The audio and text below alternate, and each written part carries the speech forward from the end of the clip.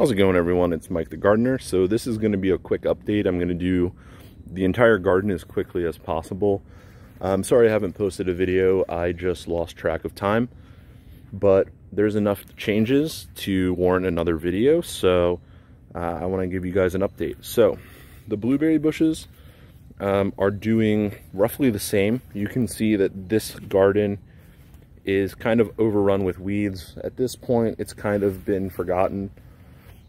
We haven't been eating as much kale or lettuce as we thought we would, and so, you know, it's just kind of a lost cause.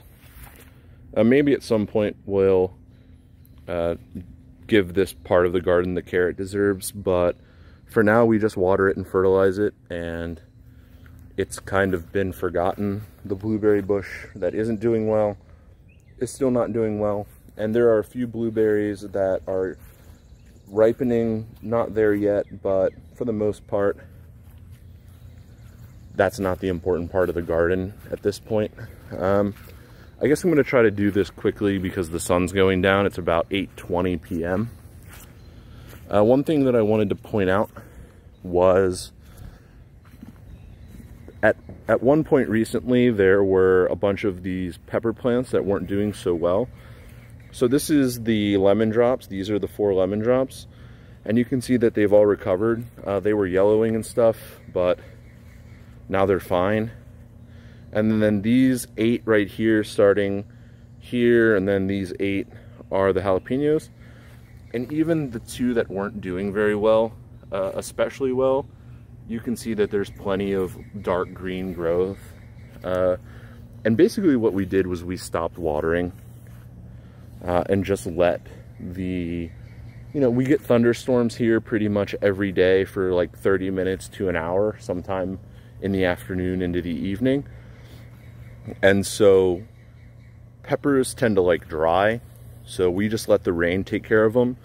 And if they start to wilt a little bit, for example, today they started to wilt a little bit, but then we had a good hour thunderstorm, so we just don't need to water. And you know, in 2 or 3 days, if it hasn't rained and they start to wilt, we'll water. So over on this side, so we have, as I mentioned, the jalapenos, and then these are the habaneros. So the 2 closest to me are still the biggest. I think that maybe they get a little bit more sun. And then moving around, this is the lemon drop that got eaten, and this is the biggest plant overall. It's doing super well. And then this is the ghost that also got eaten. It was sitting right there, but we had to move it around here. I think the deer got to it. And then these are the super hot. So the first 4 right here are reapers, and then scorpions, and then ghosts. And then at the end is the cayennes. So these are the serranos that were doing super well before. There's still like 5 or 6 that are just about to start ripening. And then those are chocolate habaneros. And then this is the top serrano that's also doing really well. And then as I move around here, you can see that these are starting to get big, and they're starting to, like, they say they get into a Y as they get bigger. And you can see here that this is one of the ghosts, and it just got into a Y, and it's starting to flower, and there's actually a couple of pods on there. And then this is a tie. You can see a little bit of foliage damage, so there's some different kinds of aphids and caterpillars that are in this pepper garden at this point, and I'm trying to deal with them as best I can. I'm spraying neem oil and BT every time it rains, so it rained today, so I'll do that tomorrow. And then this is a cayenne, and this is a tie, and it's the same thing, just a little bit of leaf damage from them being eaten. But you can see these are the cayennes down here. There's a bunch of pods on top. So everything's doing pretty well in the pepper garden as it's been getting hotter and drier, and the fertilizer has been applied every 10 days. They've really responded well. So moving into the main garden. So these are the 6 plants that were the extra heirlooms, and all of them have basically doubled since the last video. They all have fruit except this one, which I don't even know what kind it is, honestly. Oh wait, it has fruit now. So they all have fruit. This one I think I had said was a mortgage lifter. You can see based on the shape of the tomato, that's a San Marzano. I had thought that I lost all my San Marzanos, but obviously I didn't. And then my container tomato is doing well. It's a yellow pear. There's a little bit of disease and leaf spot, but you can see there's, you know, plenty of tomatoes all over the plant. Some of them are getting to be ripe. And then the tomato hedge down the back fence is starting to get pretty big as well. It's, you know, maybe 3 to 4 feet tall in certain spots. And then down here, it's kind of growing along the ground. The squash plants, honestly, the squash plants aren't doing the best. I've noticed when I'm out here during the day, the pollinators basically ignore the squash plants and only pollinate the tomatoes and the cucumbers. And we were talking about next year not even doing the squash, because really it's a huge amount of space. You could put 8 tomato plants in the space that the squash are taking up, and heirloom tomatoes are just way better than squash.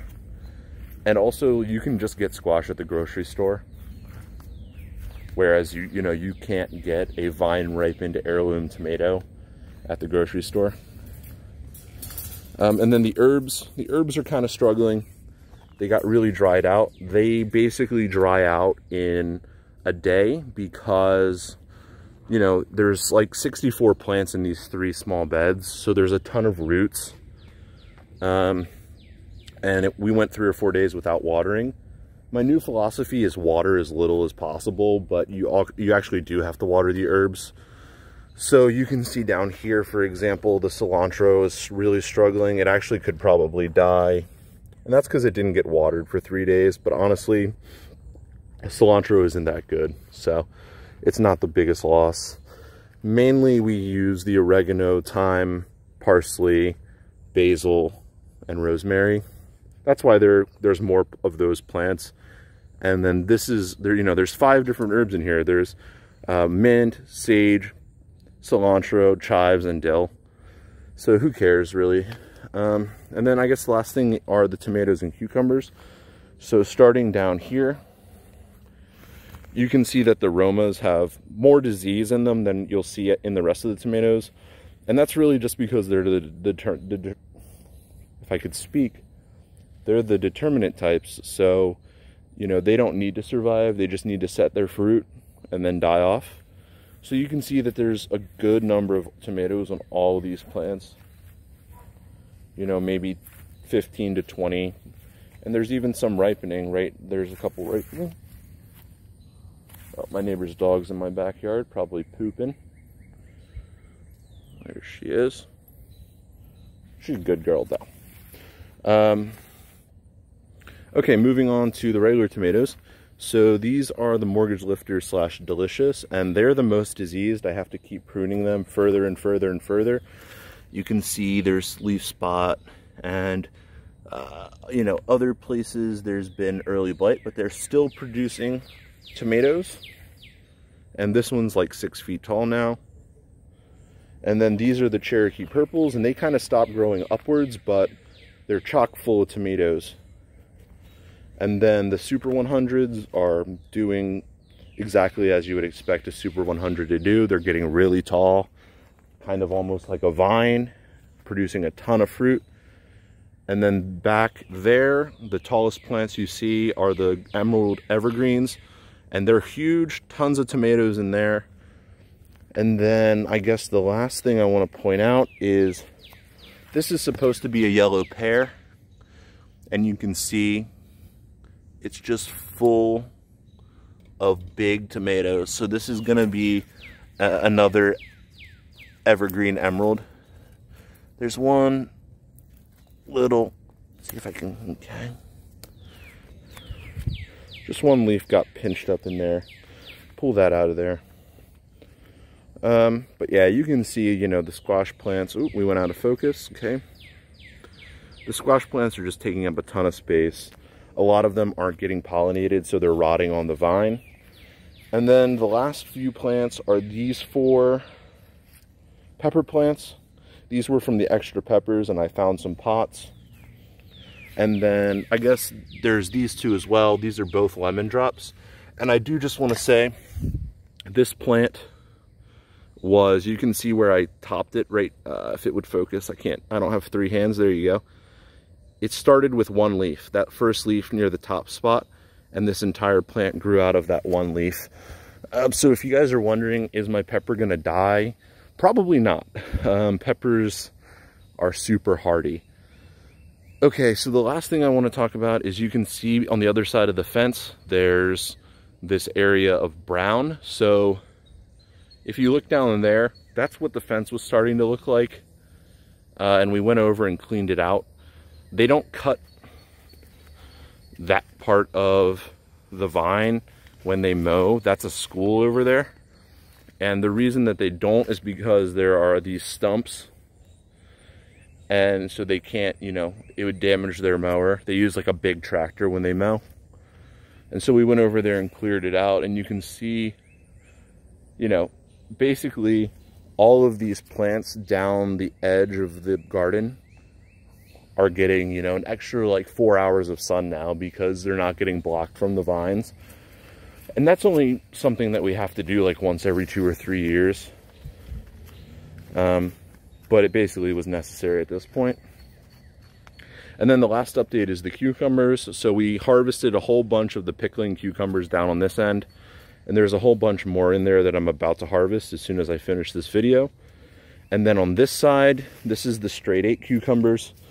So you can see, for example, right here, there's one growing into the fence, and then there's one right there that's almost ready. So those are a couple weeks. I would say the pickling cucumbers are like 2 or 3 weeks ahead of the straight 8s. So the straight 8s are about to be ready, and the pickling cucumbers are actually kind of starting to die back. There's plenty of flowers still on them, on both varieties, but if you look in, the bottoms of the pickling cucumbers aren't doing so well. All right, so this is a garden update. I'll probably post something sooner than I have been. I do want to talk about disease prevention and, you know, getting into the specifics of why we're doing what we're doing with the tomatoes. So I'll probably put something up, you know, in a few days or in a week. And then if there's anything interesting, I will make a garden update. Otherwise, I don't really see myself making a garden update until there's, you know, something significant enough where I can say, wow, it's worth doing a garden update. Like, for example, you know, there's a tomato plant right there in the middle of the screen right now that's, you know, 7 feet tall. And these were only, you know, 2 feet tall when we started this in the last, you know, the last video. But now they're 4 or 5 feet tall, and we've harvested a bunch of stuff. So all in all, you know, the original plan was to do weekly garden updates, but I don't really think that's necessary. So here's an example. You can see this plant has not necessarily been pruned properly, right? I mean, because there's a sucker here and a sucker here. And so, I mean, I guess I could pinch them off, but at the same time, this plant's like 6 feet tall. So at this point, it's like, I'm just gonna tie everything back and let it do its thing and get as many tomatoes as I can. So this has been a garden update. Everything's getting huge now. And I guess the goal is to prevent diseases and make sure we get as much out of these plants for as long as we can into July and August. All right, I'll see you guys soon, and thanks for watching.